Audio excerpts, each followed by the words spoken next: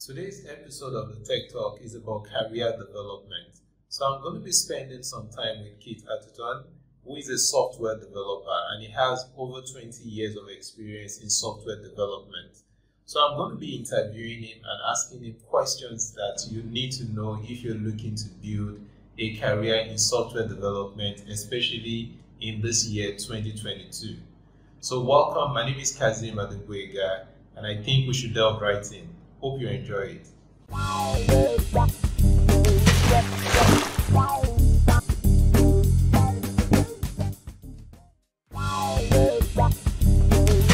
Hello, everybody, and welcome to today's episode of the Tech Talk with me, Kazeem.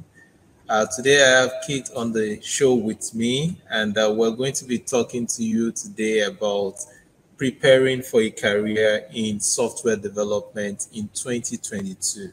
Hi, Keith, and welcome to the Tech Talk Show. Hi, Kazeem. Pleasure to be here. Thanks for having me on the show. So let's start with telling a little bit about yourself now. Who is Keith and what do you do for a living? Absolutely. My name's Keith Atherton. I've been a software developer for over 20 years now, working for various companies in various different sectors.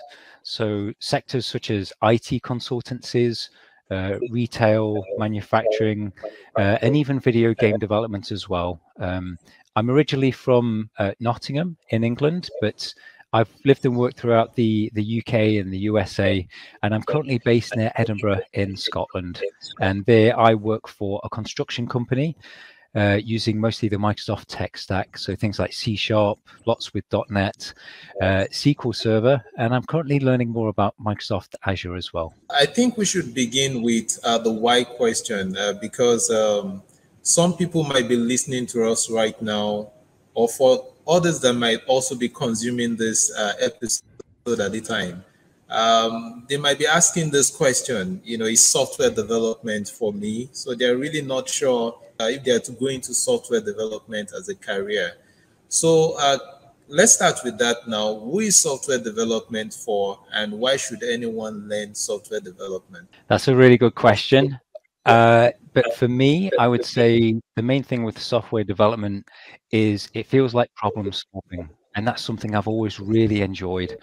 It's something you can take on a challenge, you can work away and try and achieve something. And that's often helping someone, helping a customer. It can help them improve how they perform a certain action or help them, achieve something new. And the thing that appealed to me initially with software development is that it feels immediate as well. You can write that code, you can execute it or build a web page, and you can see the results straight away. And I've always found that really tactile and really, really cool that you can see something straight away, as opposed to when I was younger, I actually considered being an architect when I grew up. And typically with that, it could be months, years, it could be a much bigger project before you see those physical results from the projects there. So I always like that immediate feeling. You can achieve something very, very quickly. I think another aspect that appeals to me as well is that I love learning. I love learning new things. And certainly with software development, there are so many different languages, frameworks, design patterns and ways of working. That there's just so much to get into, and these tech stacks, they change all the time as well. AI and ML is becoming more and more popular these days. There's new fields opening up. Big data's been around for quite a while. That's growing and growing with data science and data engineering. Is that there's just so much you can take on, and it's that constantly learning is something that really appeals to me as well. So again, based on that, software development can be quite a broad term. It could be systems administration or web development or mobile app development, as well as these things we mentioned like data scientists and data engineering. So many of them are kind of interlinked and related very closely. So you wouldn't get bored. There's so much to do, so much to learn. So if I've made up on my mind now to pursue a career in software development, so can you walk us through the different career options, the different career paths now available to software developers? That is also relevant to 2022. Yeah, absolutely. So there are many paths available. As you say, we talked there briefly about it being a broad term. If you want to specialize in database development or web app development or mobile, these things are still growing into 2022. There's so many things that are still relevant. Mobile development is very, very popular. And again, we touched upon artificial intelligence and machine learning. With today's computing powers, it makes things like this more attainable. Certainly with things like cloud software, which seems to be growing and growing in usage, particularly Microsoft Azure and Amazon Web Services, the two main players currently in the market. There's so many, there's so many different options there to look at the cloud technologies, DevOps, containers, so many different ways you can look into software development. So there are the paths in terms of those different roles. Again, we talked about systems administration, software development, and so on. Within the roles themselves as well, it could depend where you work. Many companies, they actually have a career progression scale. You could go from junior or apprentice, to mid-level, senior level, principal. Depending where you work, they may have these different paths available. And from there, you could also look into management roles. There are things like team leading and lead developers, where typically you could still be hands-on with the software development as well as guide and coach a team of developers too. And that's something that I've done a little in the past and really appeals to me. And if you did want to leave software development behind, obviously there is management, things like CTO, different director positions as well. So there are things beyond software development, but are still part of software development as well. Let me just quickly check with you. Which of the languages now would you recommend that a beginner starts with? That's a really good question. That's a great question.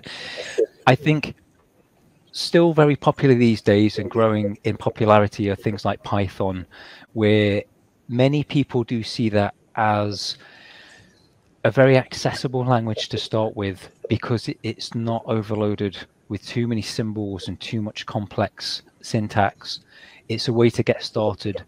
There's so many good free tutorials on YouTube, as well as provided by places like Microsoft as well, step-by-step courses for free. You can just walk through and actually get hands-on and use these things as well. And the benefits with things like Python, it's very popular with AI and ML. You can use them. You can use them for going into that line of software development too. So I think Python's going to be a big one. Web development constantly keeps growing as well, and that's typically HTML, CSS, and JavaScript, with JavaScript maybe being one of the more richer programming languages of those just there. So again, lots of options with those for web development. Me personally, C# is the main language I use. Again, you can get tools to use C# for free. You've got Visual Code, things like this, and Visual Studio, the community edition as well. Again, so many free courses and tutorials out there just for people to get started, get a feel before they think, you know what, I think web development's for me, and now I know what languages I need to change to and pivot and learn those instead. So, as someone who has worked now in the development space, what would you advise a beginner to go with in terms of learning? Would you advise that they go with instructor-led kind of training, or can they acquire these skills by self-study? Yeah, another good question. I actually think there are really good benefits to both approaches there. Obviously, with an instructor-led, it means you can ask questions, you can be guided, you can be coached. If you get stuck on one particular area, you can drill into that and spend more time on that, and maybe get a bit more tuition and a bit more, coaching with a particular area. Obviously, just reading or watching a YouTube video, if they move on, you can still go around and search online for an answer, or drill into something. But it's a different experience. But yeah, with learning online, you do have things like YouTube. There are also maybe online learning portals, things like Plural Sites, LinkedIn Learning, Coursera. There's so many out there, and many are free, and many are, you know, discounted if you're out of work, or if you're a student. Many of these offer discounts, so they, you know, they can be affordable options too. But I would say that there's certainly room for both. And if I could give you an example. Actually, when I was in upstate New York for a health products company, and one of the smartest people I've ever worked with was a software developer there who was completely self-taught. It was all self-study, really smart, brilliant person. And the way he got started was actually as a machine operator on the shop floor in this big factory. He wanted to learn more about IT, so he learned enough. He then applied for an IT support position with a company, which he got, and he did that for a few years. And then after that, he actually wanted to do coding. He knew he wanted software development, so again, he self-studied, he upskilled himself, and then he actually applied and got a position as a software developer. And he was one of the best that I've ever worked with. Incredibly smart person. So honestly, there are merits to both. It's really whatever feels right for you. What can you afford?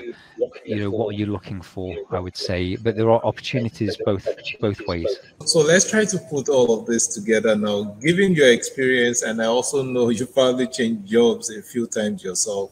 So someone with zero knowledge, you know, what would be your tips on how the person can get started from that zero knowledge to acquiring the needed skills that they need to be job ready, and maybe also if you get jobs. You know, a lot of people want to acquire these skills so they can also work with it. So what would be your tips? Yeah, another great question. I would say if you was starting out with a zero knowledge, I think one of the best things to do is just ask around. You can ask people in your network, whether they're local, whether they're, you know, friends or family.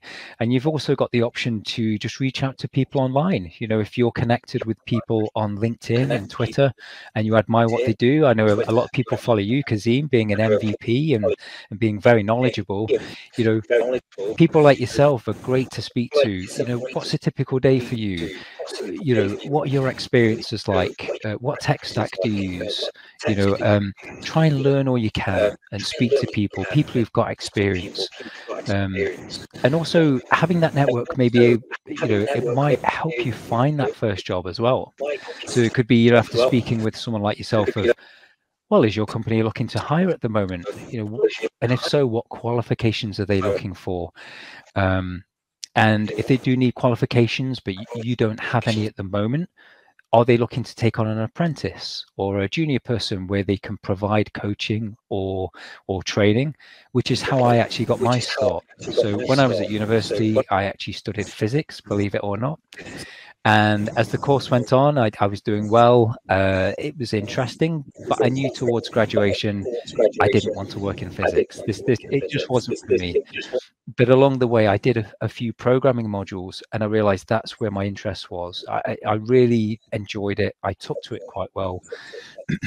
So for me, my first job was with an IT consultancy in London, and they provided training for anyone like myself who didn't have IT qualifications, but they thought, okay, this person's got a technical degree, we'll take a chance on them, but we can put them on a training course to skill them up. So again, there are other ways to getting that first job.